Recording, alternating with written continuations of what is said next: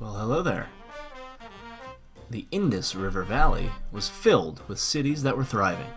Harappa and Mohenjodaro are two examples of these cities. Daily life in the Indus River Valley was not too different than ours today. Let's take a look. Discovered in what could be a granary, these weights and scale are thought to have been used to measure grain.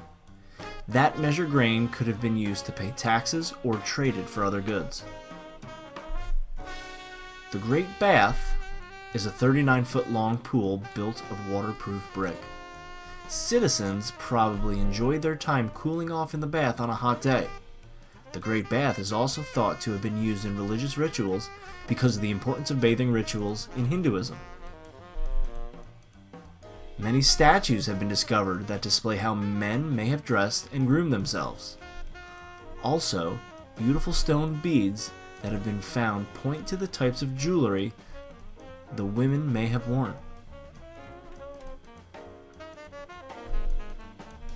Small stone seals that have been discovered are somewhat of a mystery to archaeologists. More than 400 pictographs have been found, and archaeologists have made their best educated guesses as to what they mean. Some think these were used as charms to keep away evil. Others believe that merchants may have stamped their goods with wax tags with the impression of a stone seal.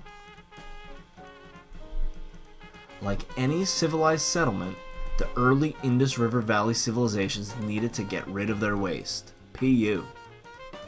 Archaeologists discovered a network of clay pipes that connected Mohenjo-Daro's buildings and homes, which were used to rid the city of waste and dirty water.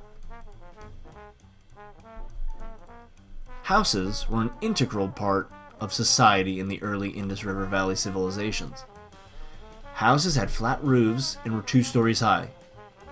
Archaeologists believe that the poorer people lived in smaller homes and the richer lived in larger ones. Archaeologists have also uncovered many handcrafted objects that could have been used for games. And the game of chess is also said to have been invented in India.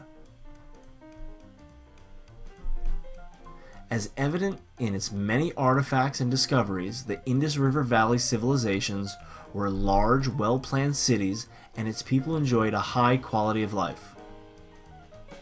Well, that's all for this edition of History in 5 Minutes or Less. Hope you liked it. Remember to subscribe and like. And here's some sources. And some photo credits. And some more photo credits.